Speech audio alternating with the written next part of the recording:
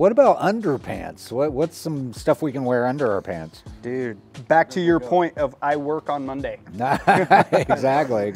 I can't tell you how many times undergarments that have padded material in them have saved my Monday. Nice. So having a good get off and landing on your side's never easy. A lot of times your shoulder's going to be what gets the impact first, but nobody thinks about what's going to happen when your hip hits the ground.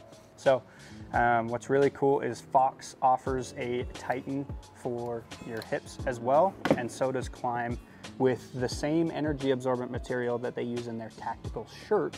Oh, okay. This is called the tactical short for that same reason. Nice. I can't tell you how many times. Like I said, this has saved my Monday. That's awesome. I'll rate that one.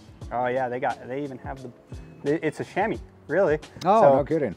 Nice. If you're a rider that sits down in corners a lot more or sits quite often, some of these are going to have butt protection so that you're not feeling a little raw. Sure. I know some of the new seats they can really grab too. So Especially with a lot of bikes nowadays, they're going to a lot thinner seats and narrower bike platforms. So it can get a little uncomfortable pretty fast, especially if they have soft foam. I don't know about you, but my gas has a lot of soft foam in there. So you can really feel the subframe underneath there. So one of these is really nice for that.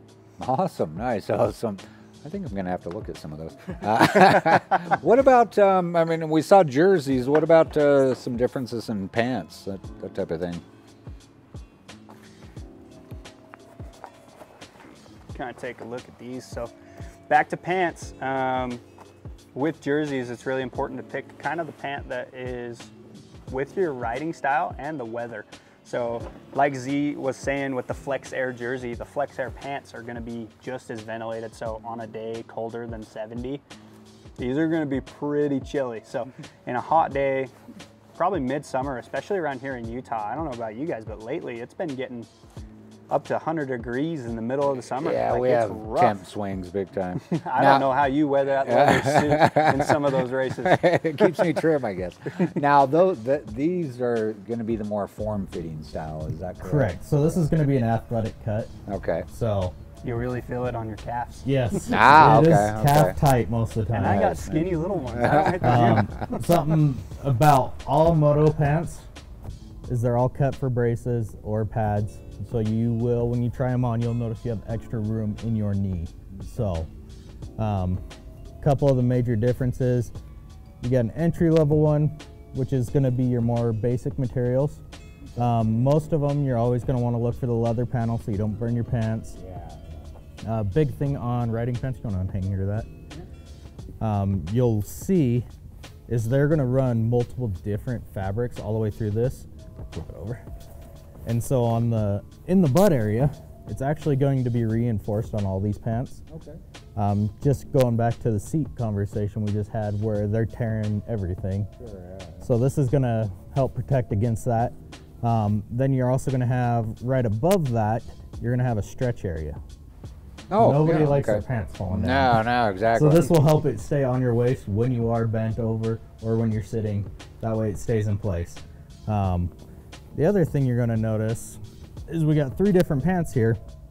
We got an entry level, we got a high end, and then we got this thing.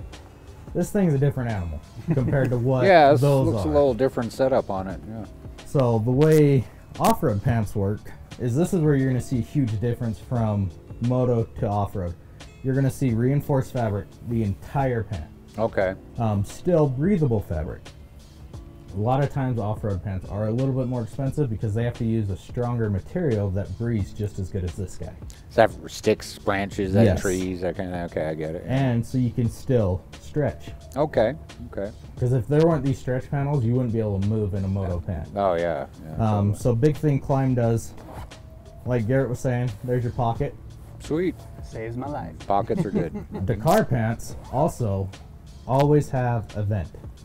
Oh, that's nice. So if it is hot outside, you can open this vent, blows air straight in. Fantastic. It's on both sides of the leg. So you got one on each side, pocket on each side. But I personally have a set of Dakars. I've gone down on them really hard. I can't tear them. Heck, Nice. I have a set of Mojave. So the Mojave version of this is all vent right here. Okay. So there's none of this closed material. I have a set of those. I can't even destroy those. I tried. That's awesome. Yeah, So- and like Z's touching on, the importance of the vents on the Dakar is huge, because this kind of tougher material, like he's saying, is not breathable. So this stuff is going to stay pretty warm. Other than these kind of stretchy areas, they still breathe a little bit here, but up in this tighter stuff, it's not going to breathe as much. So having that vent, like the Dakar has, is really nice for warm days, because you can still wear your super tough, rugged pants that are going to go through everything with you, and you can still open them up and breathe.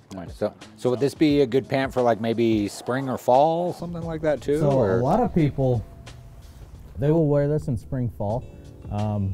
Because the technology's come so far on this material right in this general area where it's orange, people have actually started wearing it year round. Oh, nice. Just because it does vent really well, comparably to some of the old climb stuff that did not. We used to tell people if it's above 75, go to a Mojave.